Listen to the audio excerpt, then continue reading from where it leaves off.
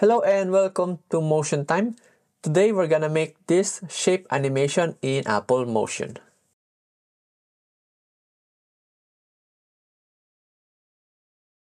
This video is dedicated to friend Hanky.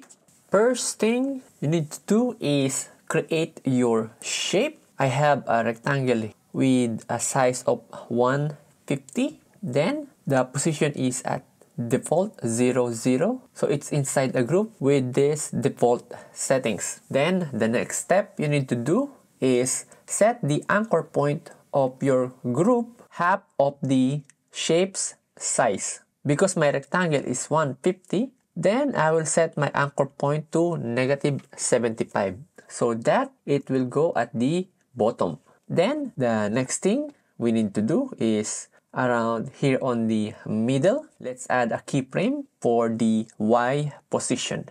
Around 20 frames. Then on the second frame, around like this. Then 3 frames or maybe 2 frames, add a new keyframe. And then 20 frames again. Go back to its original position. So we have this.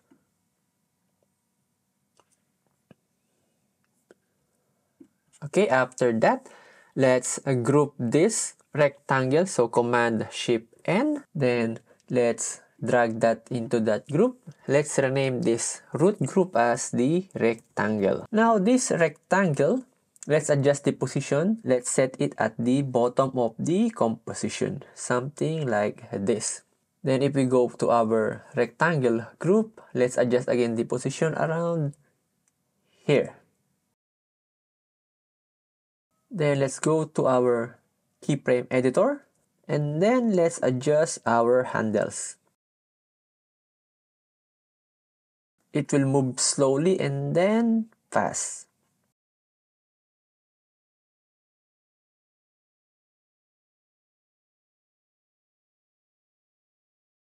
The next step is we will animate the scale of our rectangle. We'll animate the X and Y scale.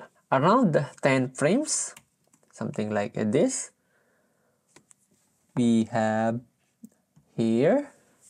So at the initial one, let's set the X. Let's squash it.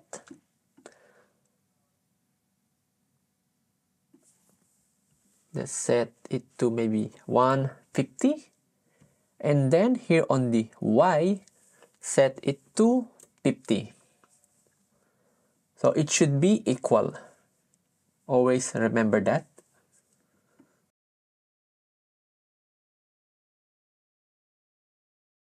Then let's hold that frame there.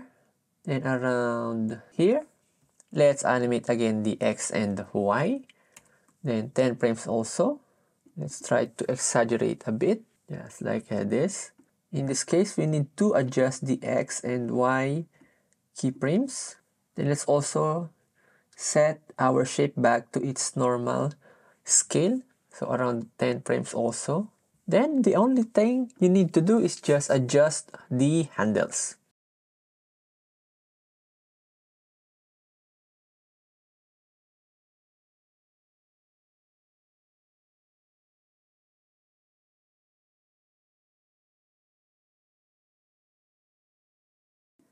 Then once you're satisfied with the keyframe, let's also add one more here at this start. Around 10 frames also.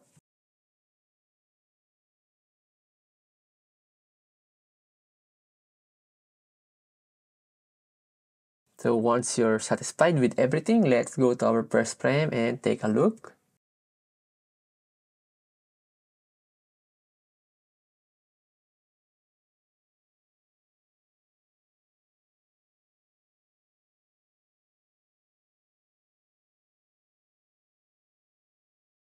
Then the next step is let's just duplicate this, Control D. Then inside this one, let's rename our rectangle copy to circle. And then let's turn off our rectangle. Inside this group copy, let's go to our first frame. and then C on our keyboard. Okay, and then reset the position of the circle. Then let's duplicate our rectangle group, Command D. Then change the layer order, put it on top of the circle. Then on this new group, let's rename it as a triangle. Let's turn off our rectangle, go to Library, Shapes, and Triangle. Apply that on that triangle group. Reset the position, and then adjust the scale around 50. So let's turn off also the triangle and circle again. And here on the rectangle, go to the rotation. Let's add some keyframe on the Z position.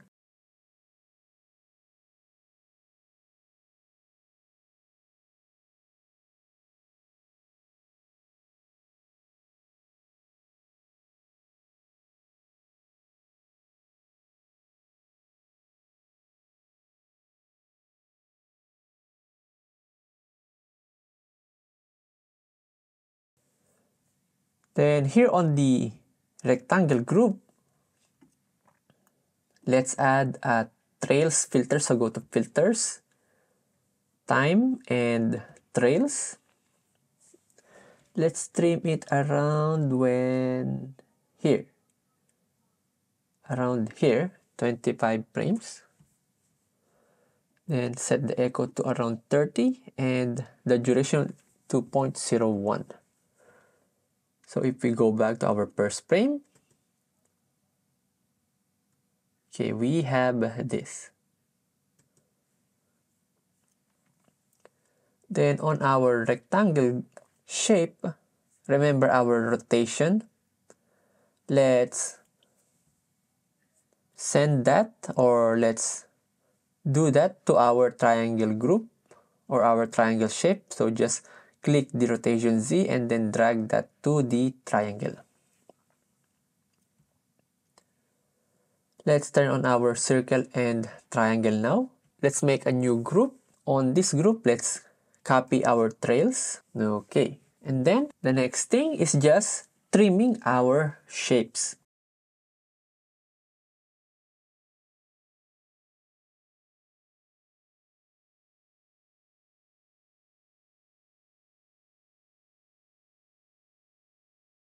You can fine-tune your curves or the keyframes more to suit your needs, but this is how to do this kind of shape animation in Apple Motion.